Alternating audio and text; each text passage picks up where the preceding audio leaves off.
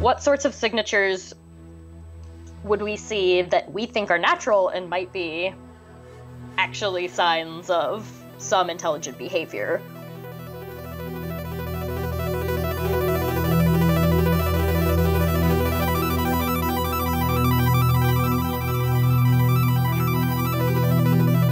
Trying to extrapolate forward is a bit of a dangerous game.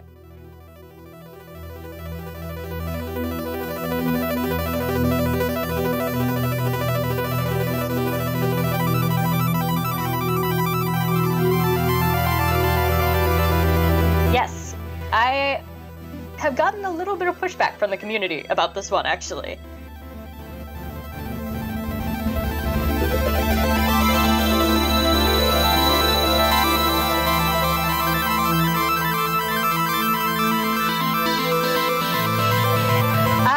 I'm in the camp that fast radio bursts are probably some sort of natural phenomenon and not a technosignature.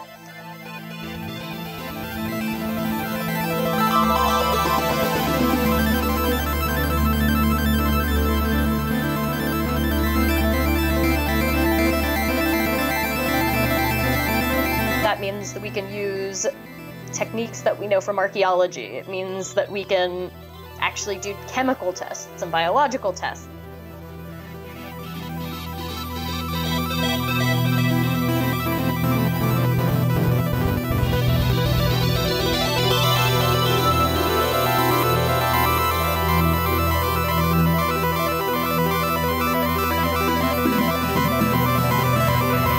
It's September 2019, and this is the Wow Signal Podcast, episode 39. The 9 axes of merit for technosignature searches with Sofia Sheikh. For more information, please visit wowsignalpodcast.com.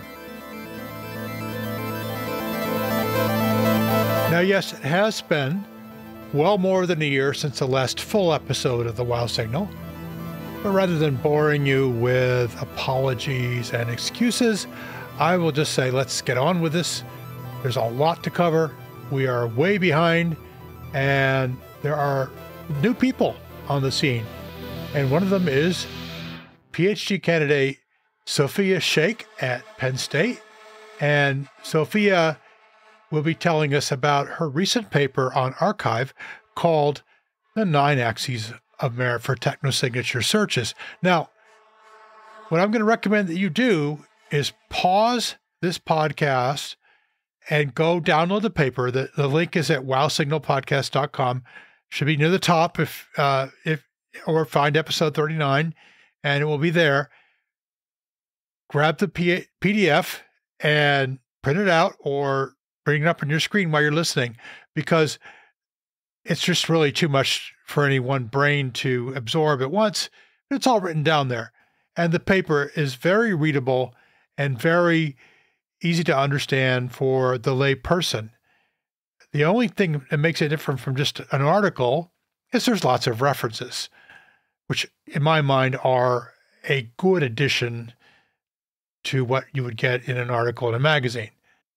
However, some of you are probably in the car right now and can't look at a paper or a screen, so I'll just read you the abstract to get you sort of primed for this. Now, remember, what we're talking about as a technosignature is something that in SETI we've always looked for, which is essentially an observation of some sort that is more likely to be the result of some kind of technological capability than it is of a natural process.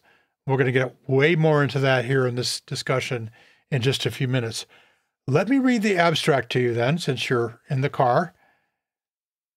The diverse methodologies and myriad orthogonal proposals for the best technosignatures to search for in SETI can make it difficult to develop an effective and balanced search strategy, especially from a funding perspective.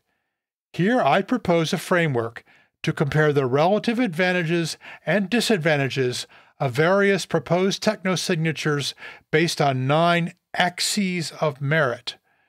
This framework was first developed at the NASA Technosignatures Workshop in Houston in 2018 and published in that report. I give the definition and rationale behind the 9 axes, as well as the history of each axis in the SETI and technosignature literature. These axes are then applied to 3 example classes of technosignature searches as an illustration of their use. An open source software tool is available to allow technosignature researchers to make their own version of the figure. Sofia Sheikh is a third-year graduate student at the Pennsylvania State University working with Dr. Jason Wright. She did her undergraduate work at the University of California, Berkeley, where she became involved with the Breakthrough Listen initiative. Her work incorporates both theoretical approaches to the search for extraterrestrial intelligence and observational radio searches for technosignatures. She intends to be the first woman to complete a SETI PhD thesis.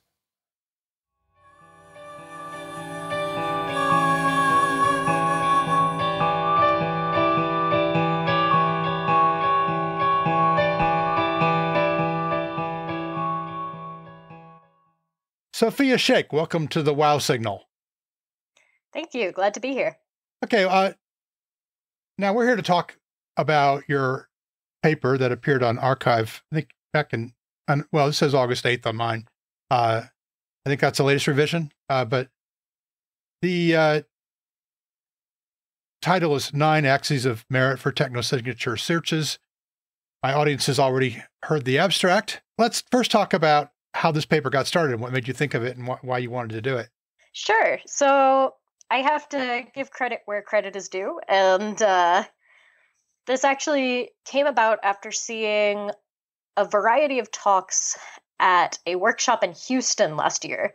NASA put on a workshop for technosignature searches, and it's the first SETI workshop that they'd put on in decades. So that was a pretty important event, and I was really honored to be there. And at that workshop, one thing that struck me was that everyone was starting their talks in the introduction with their idea for why their search or their project was so important. And some of them overlapped and some of them were different. And the one that stood out to me in particular was by Adam Frank. And he had this Venn diagram where he said the ultimate ideal technosignature search would be something that we can detect, of course, but is also not ambiguous. Like if we see it, we know for sure it's some technology. And that got me thinking, well, are there other things you might want to include there? Because if you have this perfect search, but it costs $1 trillion, that's not useful to anyone. And so I started discussing with some of the other attendees at this conference, and after a while, just started writing down in my notebook like lists of things that people were saying that they thought would be most important. And combined things, narrowed it down, and that was kind of the start for this paper. The paper lists 9 axes of merit. First of all, let's tell me what you mean by an axis of merit. I think you kind of just did tell us that, but yeah, a little more detail. Sure. The idea behind it is just like I used axis because a lot of these parameters are linear. So on one side, like cost is one of them. So let's use that as an example. You have things that are really, really cheap. And on the other side, you have things that are really, really expensive. And so, of course, you want to prioritize things that can be done cheaply. And so there's sort of already a nice linear value scale there from you bad on one side to good on the other. Like you want things that are cheap and not things that are expensive. And for every criteria that was suggested and eventually ended up in this framework, they had similar things where you want something that is detectable, not non-detectable. And so the axis of merit idea is just a way to say, here are different ways that we can rank searches, and one search might score well in some of the axes, some dimensions, but score poorly on others, and we want to incorporate all of that into one figure. And figure of merit is kind of a common phrase in the literature, so it's sort of a riff on that as well. Okay. So let's just go into them. And now, Pete, I should point out to my listeners that this paper is very readable. There's not a single equation in it. There's lots of pictures.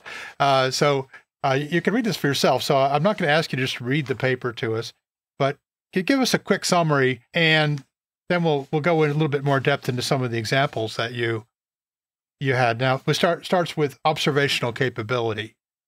Yes. So the first couple axes are things that are more logistical than anything else, than scientific. Right. So that first one is just, do we have an instrument or a detector that can be used for the search? And if we don't, how much effort would have to be put in? How many years in the future will it take for that capability to be open to us? Got it. Okay. Now next one should be obvious, but it took 2 paragraphs in the paper. Cost. Yes, and I've sort of mentioned that already, in that primarily it's what you would expect, expensive versus cheap searches. But it's kind of interesting because that's the main axis via which SETI searches have been scored on in the past because of the lack of funding. So it's been highly prioritized already, which is kind of interesting. And cost doesn't just mean financial cost, but it also includes how much observing time will you need? How many people do you need working on this? If you need effort from a grad student, for example, how much of their time might be taken up by this project that they're not contributing to other things? Right. Makes sense. And of course, that could range from very, very cheap to outrageously expensive, like time on JWST or some other big marquee instrument. Let's talk about the next one, which I think is, well, the public probably aren't aware of this one, but it's important. Ancillary benefits. Right. So this one is one of the ones that Freeman Dyson highlights as extremely important. And ancillary benefits just means if you do a search for a technosignature and you don't find a technosignature, how much good science did you or could you have gotten out of that? And so this could be benefits in you find something interesting, or it could be benefits in you developed a new method or developed a new instrument that can be used for other science. So we don't want our SETI to be happening in a vacuum. And I think that axis is very important and sometimes overlooked. Another one that I think is, you might think it's obvious, but maybe not so much, is detectability. Yes. Detectability is basically an axis that quantifies the signal to noise. Like if you had the ideal situation where this technosignature was being produced, would it be extremely subtle if you observed it with whatever instruments you have chosen in the previous axes, or would it be stand out like a beacon? And that one ties in a lot with the previous axes. The better your telescope is, or the more time you have, the better your signal to noise is going to get. Right. But it kind of stands on its own as well, becoming more of a scientific question. Right. Now, this is one that, probably I would not have thought of right away, but it makes perfect sense when you read it. That's duration. Yes. So duration can mean a couple different things. It's the amount of time that a signature would be detectable for. And this is similar to the lifetime of the extraterrestrial intelligence that's sending the signal out, intentionally or unintentionally. But there are certainly signatures that can outlast their host intelligences. So how often is the signal on, and how long will the signal be on for, is what's incorporated in that duration axis. Right. And clearly that's a merit, since you don't know when you're going to be looking. Absolutely. And now that's not, when we're talking about duration, talking about basically long-term duration, right? And not just, for example, if there was a radio beacon that might be on the Earth for 10 minutes, but then it's going to come off and come back on the Earth for thousands of years, eventually you'd have to rate that as a high duration. signal. Yes. So you have to incorporate both the total length of time, but also the duty cycle. How long is it off compared to how long it's on, and what are those Right. timescales? Yeah. Makes sense to me. Ambiguity. Ambiguity is a fun one because I think it's one of the axes on which you can make a very strong argument for technosignatures over traditional biosignatures. So by ambiguity, I mean, if you do see the signature you're looking for, how sure are you that it's created by technology and not by something totally natural? Say a pulsar, for example, in the radio. And this is something that biosignature searches struggle with a lot because many of the signatures we're familiar with from Earth life, say atmospheric oxygen, can also be produced on exoplanets that don't have any life at all. So even if you saw atmospheric oxygen, you couldn't be sure that life is what's generating it without other information. Right. Okay. Now this next one, I have to admit, I struggle with this a little bit, although I think it does make sense when you think about it, which is extrapolation. Yes. I have gotten a little bit of pushback from the community about this one, actually. Extrapolation, the way that I define it, is how far do you have to go in Earth's future for humanity to be able to produce that technosignature? For things like radio beacons, we could do that now. Mm-hmm. And in some cases, we do that now. Yeah. But something like a Dyson sphere is far outside of our current capabilities. Right. And there's some interesting trade-offs there, because the further you extrapolate into the future, the more likely we can get something that's detectable at astronomical distances. And that's good. But also, the further you extrapolate, the further you're getting from technologies we've actually developed. So even if you can theorize a way it might be done, there could be technological challenges that we have no idea about because we haven't gotten there yet. And trying to extrapolate forward when we've really only had about a couple thousand years of recorded human history, maybe 10,000, 20,000, is a bit of a dangerous game. And you don't want to accidentally make assumptions that you aren't sure are going to hold. Right. So the less extrapolation, the better is what this axis of merit telling us, right? Yes. With the caveat that things like megastructures will score well on other axes, like detectability, because they're huge. But we should penalize them a little bit because at present, we have no idea how we as humanity, even if we all got together right now, would build something like that. Right. And inevitability. This is one that that could get into lots of arguments over a beer on. Tell me about inevitability. Yeah. Inevitability is, for most signatures, pretty hard to quantify. And one way to think about it is if you had a bunch of different intelligences throughout the universe of the galaxy, how many of them, if you just looked at them with whatever instrument, would be emitting that technosignature you're looking for? Is it something that would require a very specific circumstance, or is it something all of them would be doing? And that gets hard to quantify because anytime you start playing games with thinking about the sociology and behavior of extraterrestrial intelligences, you're wandering out of scientific territory. Sure. But if you can think of something that every intelligent civilization would have, then you might want to prefer looking for that. And so anything that's an inevitable consequence of growth or of fundamental physics, or logically consistent or a logical thing to do, although again, that gets into motivation, would be scored more highly on this axis. Okay, makes sense. And the final one is information. Yes, that's a fun one.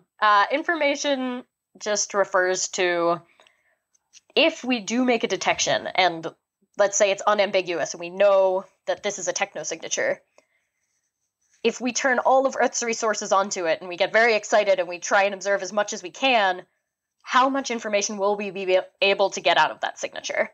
If even with all of Earth's resources, we can still only say, like, yep, there's something there. We don't want to know what it's for. We don't know who it is. We just know it's there. That is not quite as interesting as being able to tell something about the signature. For example, having a physical artifact to examine or getting a message with information content. Right. Okay. So that's all the 9 axes. Now, listeners, again, you might want to pick up the PDF and follow along, because that's a lot of 9 things is more than I can hold in short-term memory. You next give 3 examples, and you have a little chart for each one that you made. By the way, I thought it was really cool. The code for making these charts is on GitHub, and anybody who wants can make their own. And it will look just the same as these, except it will have different scores for whatever your favorite SETI project is. These are all really good examples too. You picked radio and optical communication, waste heat from megastructures, and solar system artifacts. Those are definitely my 3 favorite areas. To sum up, basically radio is great because we have the observing capability, and we can, depending on how, you need big sensitive telescopes, but so the cost is kind of mediocre. And the information is pretty good if you can't get a real signal, but maybe not so good. So I'm trying to do this mental exercise going through this with you. Duration, we don't know. I mean, it's possible, right, that a civilization may only use radio for some short fraction of their existence, and then not even remember how to do it at some point, But the ambiguity is great, right? The lack of ambiguity is great. Okay. Now the fact that and duration is something that may be a little controversial, right? I mean, we just talked about the fact that a civilization might stop sending radio waves unless they really want to communicate with a less sophisticated civilization, right? Then they might dig out the old transmitter in the closet and hook it up, because they can do that cheaply and easily.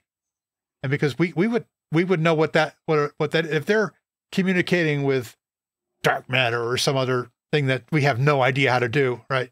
We would probably never see their signal. Right. But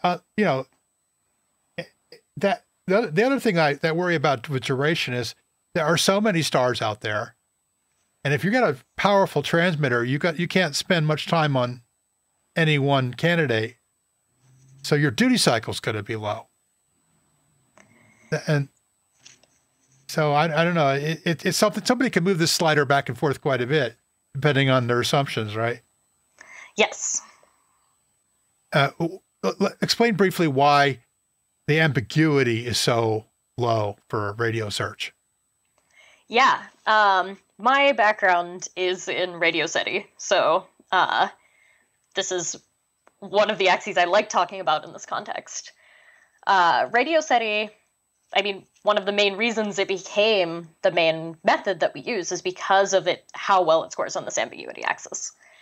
And if you want to send a signal out into the universe and you want to say, hey, this is something made by technology, there are 2 ways you can do it.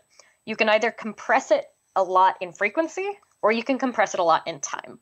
And just the way natural processes work, there's a limit to how narrow a signal can be in frequency if it's produced by something natural. Mm-hmm. And the narrowest you can get are generally lines produced by masers. So in radio wavelengths, if this means anything to anyone, you're still on like hundreds of kilohertz. Whereas we, with technology right now, can produce signals on the order of hertz wide.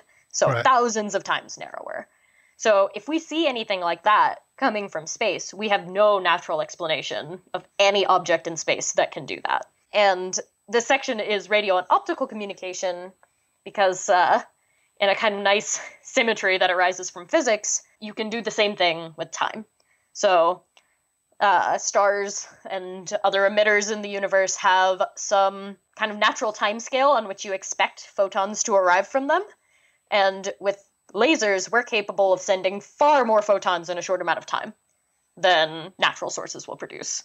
So if we see these like tiny, really bright bursts in the optical, suddenly that's very suspicious because we don't know of any objects that are going to do that. Well, since you're a radio SETI expert, I thought this might be a good point to ask you why you don't think fast radio bursts are a good technosignature, or maybe you do. I'm in the camp that fast radio bursts are probably some sort of natural phenomenon and not a technosignature for a couple reasons. One is that we're pretty sure they are extragalactic. We have not gotten precise locations on too many yet, except the repeater. But the fact that they're coming from other galaxies and the fact that we're seeing them from many other galaxies, to me, would be a little strange for the SETI explanation, because they require so much power. And for something that produces so much power to be so common, that would strike me as odd if it was a bunch of totally unrelated intelligences. And that's a field that's still developing, and I've dipped my toes into, but haven't explored too much yet. But from what I've seen, natural explanations with something to do with supermassive black holes and AGNs and stuff at the center of galaxies makes more sense to me. Right, yeah. I got the same opinion from Andrew Simeon when we talked to him about that. Let's move on to waste heat. Waste heat has very different scores from radio and optical. Let's just concentrate on the differences, for example. What about waste heat is very low on cost. Why is that? That has to do with the fact that waste heat searches can be done with archives that we already have from other astronomical searches that we're looking for different things. So the idea behind waste heat is no matter what you're doing, if you construct something big enough, it has to give off heat in a black body, because everything does. And if you look in the infrared, so look at the heat, you're going to see a spike if you look at something that's giant and emitting heat. The nice thing about the infrared is it's also how we map out a lot of other objects in the galaxy, like where the dust is, where are star-forming regions, where are cooler stars and brown dwarfs. All of these things emit infrared. And so for other reasons, astronomers have already mapped the sky at these wavelengths. So instead of having to go to a telescope and take a bunch of new data, you can just ask for access to an archive and then go through all of that archival data looking for things that are different instead of looking for what you were expecting in the first place. All right. Now, it also scores really poorly on ambiguity. Yeah, that's... For the reasons, I think you just explained why. Right. Unfortunately, I mean, black bodies are nice. They're kind of a fundamental thing that we see from anything that has a temperature in the universe. But because of that, anything that is at the same temperature that you expect from your Dyson sphere or megastructure that's giving off waste heat will also show up. So if you have dust at 300 Kelvin and you're looking for Dyson spheres at 300 Kelvin, those are going to look the same. And if you're doing a search with an algorithm, your algorithm's going to flag them both. And being able to differentiate is possible, but the couple searches that have been done have shown that it's pretty difficult. The another thing that you've already explained, observing capability and cost are good for this because we use infrared telescopes to map the universe. There are some new infrared telescopes that are kind of on the horizon. Hopefully, we'll someday launch. WFIRST is the first one I'm thinking of, right? You think that how much will that expand our ability to do that sort of search? Right. I actually don't have a good answer to that one. Infrared is not my specialty, although funnily enough, my advisor has done one of these searches, so I'm sure he would have an answer. Okay. But as far as archival searches go in general, the more data you have and the more that it is publicly available and usable by the astronomical community, the better it's going to be for these. Right. So it can only go up from here. Yes, I've spent a little time poking through some of the WISE catalog. It's really interesting, all kinds of things out there. Okay, let's move on to solar system artifact. This is probably the most fun one, I think. But it's also really difficult to search the whole solar system. Let's see, we have close-up photographs of a handful of asteroids and maybe one comet. By a handful, I don't mean a big handful either, just like a few asteroids that we've gotten close enough to see small things on. And we have been on the surface of Mars. So we've seen a tiny fraction of the surface of Mars. Sorry, but no artifacts, as much as we'd like to be able to claim that. This one has one category where it really excels, which is, I'll let you explain. So that axis is information. Right. because this is the only category of SETI searches that would let us, once we've made a detection, go and get the physical artifact or signature and go and explore it in situ. So that means that we can use techniques that we know from archaeology. It means that we can actually do chemical tests and biological tests and all of these things that we could never do with any other remote signals. And solar system artifact searches get a lot of flack in the community because they sound very sci-fi, and a lot of the literature is a little shaky, in my opinion. Yeah. But I think that's a real benefit, this ability to go and actually search it out and look at things on meter scales and then down to, centimeter, millimeter, whatever, if we actually get our hands on an object. And I think that shouldn't be ignored as a possibility and a reason these searches excel. I mean, there's a lot of laughter around the subject because of things like the face on Mars and yes. or, bases on the moon, that sort of thing. But that shouldn't rule out this important thing. Plus, we have the solar system. We can search it. It may take a while, but we can do that. Of course, as you point out here, the inevitability is poor. We can't figure out why someone would come here and leave their trash. Unless that's why they come here, just leave their trash. But yeah, and it could have been hundreds of millions, billions of years ago, right? Yeah. And it might have only been one visit, and it might have been just very brief. It's fascinating to speculate about what that could be. I wish we had more data. We have zero at this point. It's our fault for not doing enough solar system exploration. Well, there's something that you pointed out here that I didn't mention, but you mentioned Dyson's first law of SETI, which, you did kind of mention that, actually. Well, I may discuss that briefly in the epilogue, but thanks for bringing it up to me, because I'd kind of heard that, but I didn't really know it was due to Dyson. And you also probably have heard I'm not sure who coined the phrase, but and I don't know if it's true or not, but they said any sufficiently advanced technology is indistinguishable from nature. Yes. I'm pretty sure that is attributable to Paul Davies, but I could be, it may come from somewhere before that, but he's where I heard it first. And when I was first thinking about axes and trying to categorize SETI searches, I thought about this a lot as a category of nature plus. What sorts of signatures would we see that we think are natural and might be actually signs of some intelligent behavior? Or, even more fun, what things look like natural objects acting in a way that we have no explanation for. So Przybylski's star is a fun object that kind of falls in that category, where we have a model of how the universe is supposed to work, and then we have an object that looks natural but is not following like that model.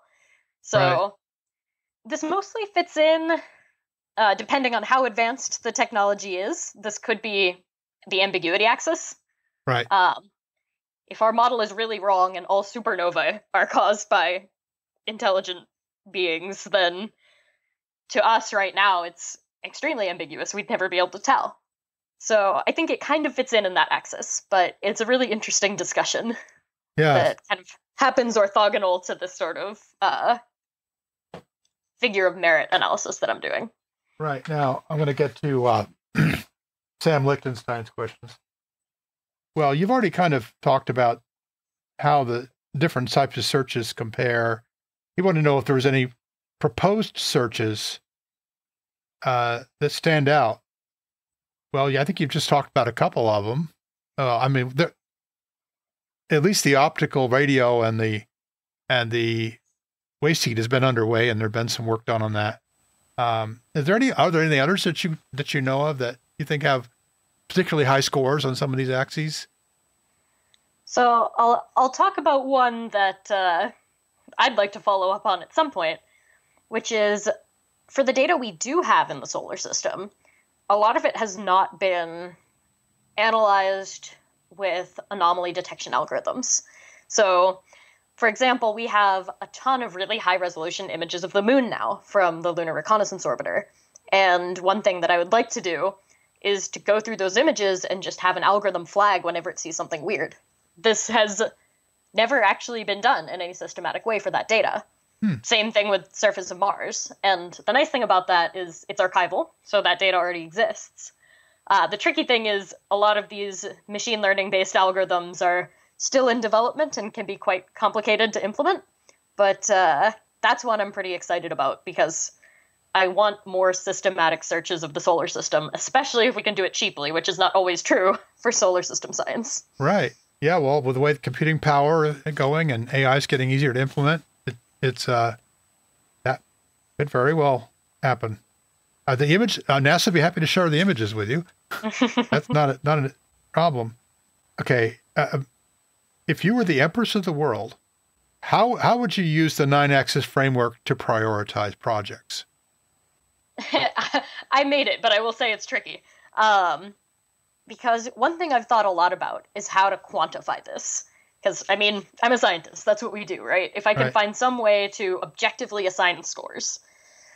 Unfortunately, and I talk about this a little bit in the paper, that's hard to do because which axes are the most important is just going to depend on your priors. And your priors are just going to depend on exactly what projects have you done in the past and what do you personally think about the frequency of ETI in the universe and all of these things that can't really be quantified. But I would like to see this become a way that ideally funding agencies, if funding agencies ever get back in the SETI game, kind of use to think about projects in this more holistic way. Because it's very easy to talk to someone and they'll tell you, not in the Axis framework, but they'll tell you like how their project does well. But it's also important to think about where the blind spots are for every project. And I think that's one thing that I'm excited to see this framework be used for, is to have this honest discussion of like, this searches really well in this regard, but it doesn't do well in this regard. And using that as motivation to use breadth instead of depth in our portfolio of searches. To try to cover for the blind spots of other searches. I would like to see that become a more common conversation and see how totally different approaches can work together by covering parts of parameter space that other ones are missing. Yeah, well, now, this last question for Sam is rather complicated. I'm going to try. He's a mathematician. He's capable of probably keeping more things in short-term memory than I am. He's asking about, I think, basically applying these axes, at least the what he calls the 5 non-pragmatic axes, not so much cost or so on. I don't know exactly how he wants to do it, and he didn't provide a lot of detail, but I can kind of understand. He says we have non-trivial priors about the Drake equation, which could usefully inform a qualitative comparison of two technosignature searches in ambiguous cases. For example, suppose method A is better than B along the duration and ambiguity axes, but worse along the extrapolation and inevitability factors, and they are equal along other dimensions. It might be that A is unambiguously better than B when one takes into account which regions of Drake equation parameter space are actually plausible. Might be, might not be. I don't know. It's kind of a speculation. I wonder if you had any thoughts about that. Well, one thing that I have been thinking about, and this kind of ties into the previous response, is how to make this more quantifiable. And I hadn't thought of it so much in terms of interplay with the Drake equation. But one axis I've thought about this a lot for is ambiguity. Because there are methods you can use to nail down a quantitative model of what your ambiguity is going to be.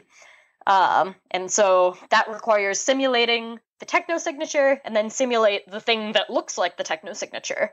And then throw that fake data through your pipeline and see how well you do on the other end, classifying which is which. And if you do this, so it's kind of like injection testing, but with a lot more simulated data.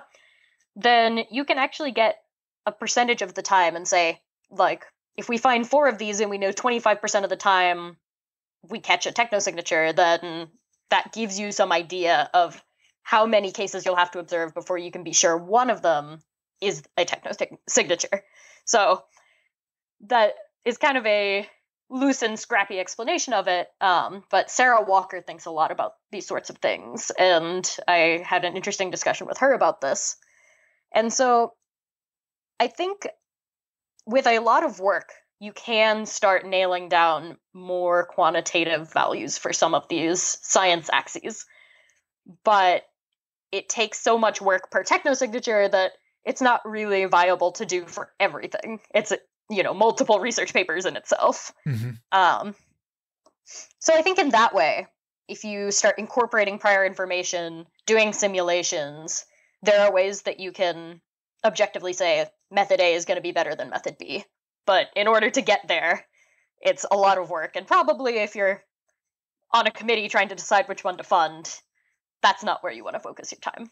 But I think there's definitely some merit to that idea of, once we have these scores, how can we use them to pick things and be sure in our choices? Yeah, well, hopefully there will be many such committees in the future. Fingers crossed. You might be sitting on some of the boards yourself. Just how close are you to your PhD? Are you a couple years out? I am starting my 3rd year, I guess a month in at this point. Hoping to be done in under 2 more, but that would be fast, so we'll see. And my PhD thesis is going to be in SETI, and then I plan to do postdocs in the subject as well. Awesome. So, well, good luck to you. I look forward to seeing your thesis in a year or two. Thank you.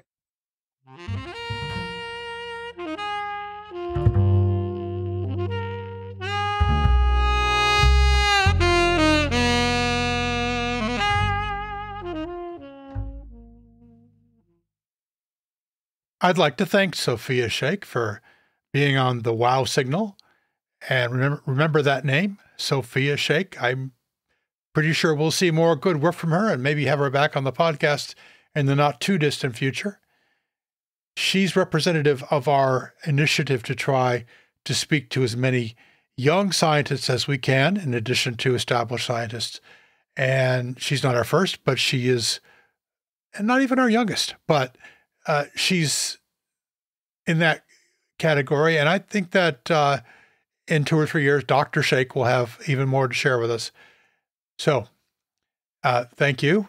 And I hope that this will now establish at least, or be the opening round in establishing a framework under which proposed technosignature searches are evaluated. And the intent here is to give voice to all the particular pluses and minuses that a particular search might have. And that's a good thing. The amount of funding, as you probably know, for SETI is still very small. Breakthrough Listen was a big step forward, but it was for essentially a single, well, really 2 projects, a radio and an optical search. But there, I hope, will be more funding in the future, and that funding should be awarded in accordance with a well thought out set of criteria, which I think this paper represents a good first cut at. And no doubt the community will bang away at it for quite some time, but she's put it out there, and now there can be more work done. Now, I have to say, there have been a lot of good papers lately, not only in the SETI area, but in other areas that this podcast covers, and we just have not kept up, and we are going to try to do that. I'm looking for new team members who want to help me keep up with particularly SETI and astrobiology, but also space exploration.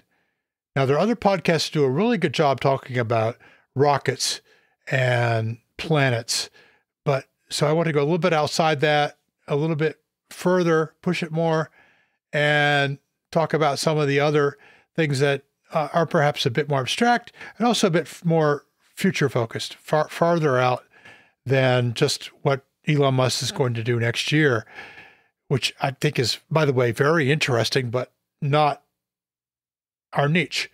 So please, if you're interested in getting into podcasting, but you don't want to start your own podcast, contact us.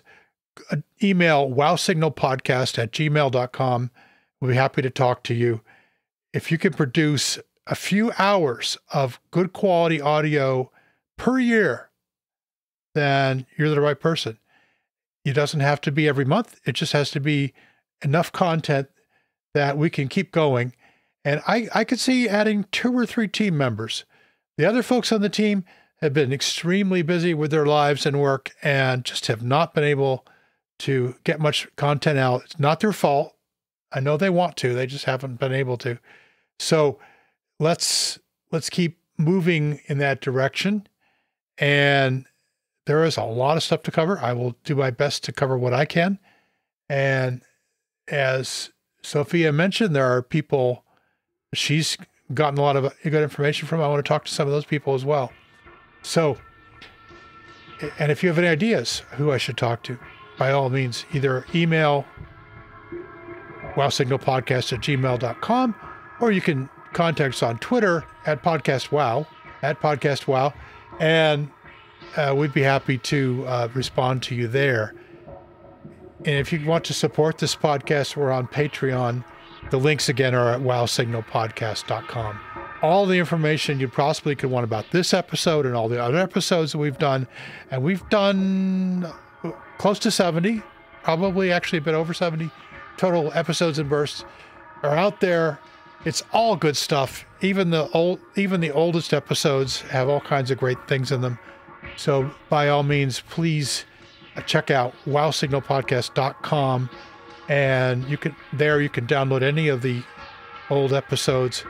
All our episodes are free to listen to. If you want to help support us, we're at patreon.com/wowsignal. And there we will accept any size donation. And we only bill our patrons when we put out a full-length episode like this one. The bursts are not billed. So you're not taking any risk. You're not giving us a monthly amount of money. You're just saying, when you put out a full-length episode, I will provide a small amount of cash, $1, $2, $5, $1,000. Yeah, why not? Yeah, $1,000 is actually the preferred amount. And actually, if you did that, I would either collectively or individually, I would quit my day job and do this full time in a heartbeat. Well, one can dream, right?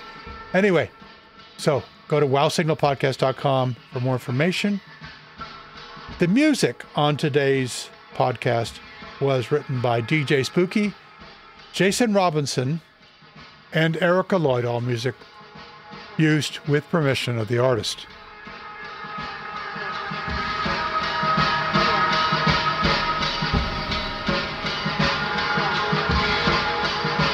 This has been The Wow Signal, a podcast produced by the Dream of the Open Channel. Please visit wowsignalpodcast.com for more information. All music presented on this podcast is either Creative Commons or is presented with the permission of the artist. The Wow Signal is distributed under the Creative Commons Attribution Share Alike license.